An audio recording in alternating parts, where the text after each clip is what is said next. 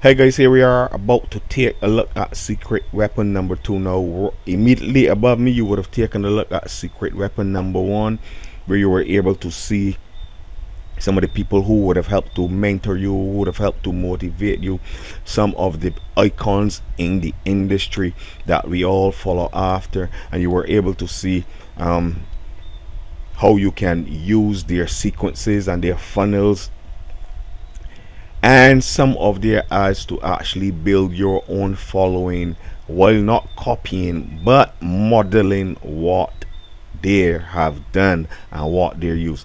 So before us is secret weapon number 2, like I said, and this takes it and helps to embellish on it. I mean, what you have above in secret weapon number 1 is enough, but you still need to find the audience, and what this does is this finds the audience. And I have used this before, obviously, and I can tell you that right here in this interest finder right here, you will find audiences that you will not find ever on Facebook. Audience targeting right here, you are going to find it, but I'm not going to go into all of that, because as you can see there are 8 different sections right here. Retarget filter, of course you will know that this is going to massively improve your retargeting. Email to audience sequence here, where people obviously opt into your email list and go straight to the audience that you will help build, obviously for the retargeting filter right here. Ad decorator, let me just show you this one right here.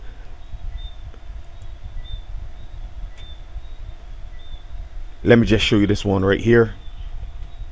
You can see that you have all the arrows. You know the thing about it is that today, if you aren't using emojis and smileys and stuff like that, your ads look downright plain and boring. So this helps to enhance them right here, the smileys and the emoticons, etc.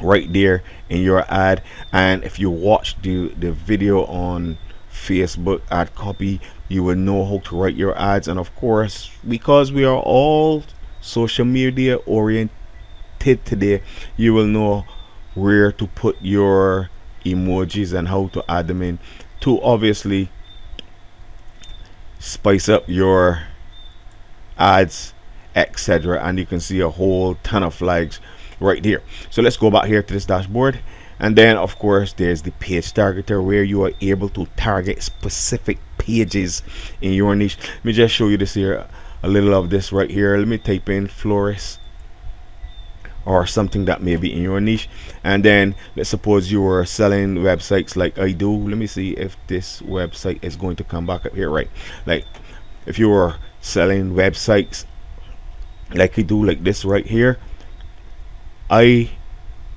would use this right here right now to target, let's suppose A and B flourish right here. Open this in a new link, see if they have there's an email address. They don't have, I don't see a website, so I would use that obviously to target them, because I do not see a website here, although I believe that they may have a website. Let me just look at another one here. This blooms florist, and yes, they have a website. I would examine their website, see if their website is better than mine. I don't think so. Maybe you do, but I don't think so. If you look at my website right here, you can see it is, to me, nicer layout, looks much better.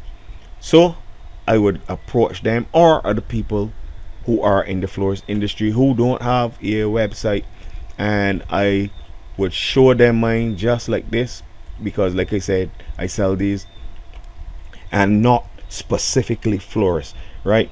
I have over 100 websites that I deal with. I don't sell floors. So when I say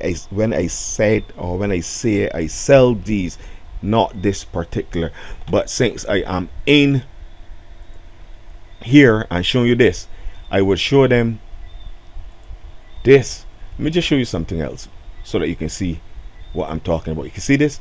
This is a chiropractor website also, right? So when I said I sell these, you can see exactly what I am talking about. Good. But I would approach them to sell them this. I mean, they may not buy it. They may think that theirs looks okay, or theirs is better. And like I said, because there are more florists here, as you can see all of these different pages, hey, don't you think that I would be able to get some business? Yes, I think I would be able to get some business. So let's go back here to the dashboard, and then there is the notifications right here. Ad watcher, you can watch people's ads. You'll be notified, you know, as they drop newer ads, right? And then this is very important, the Facebook ROI calendar. And for those of you who don't know what ROI stands for, it stands for return on investment. So let's just take a look at this one quick. Good.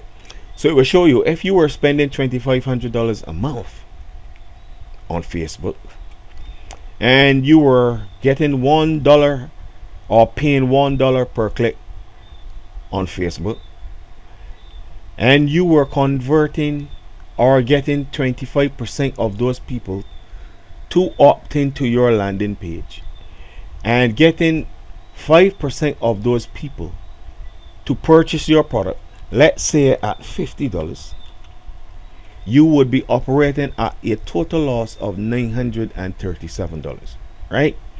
Now, to break even or to make a profit, you would have to be probably selling a $77 product. As you can see right here, you would be losing $93. You would not be making any return on your investment.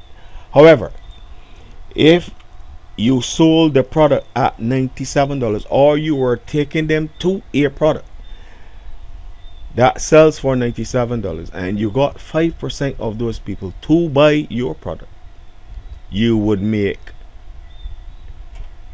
$531 in total profit. Of course, you can move these around right here. So if you were getting 10% of people to buy your $97 product, you would be making in total profit $29.56. So this makes it easy for you to see, based on what you are spending on Facebook per month, based on what you are paying per click, based on your conversion rate, which may be way lower than this, or it may be higher depending on what you are promoting. You can use this to see what type of product you would have to be selling, what price point you would have to be selling that product at to be able to make a profit, and especially make the type of profit that you want. So ladies and gentlemen, that has been a brief demo. Of course, there is so much more when you get into the training right here of secret weapon number 2 that we use in our business to be able to build our list, make sales, and most importantly, profit. I'll see you in the next tutorial.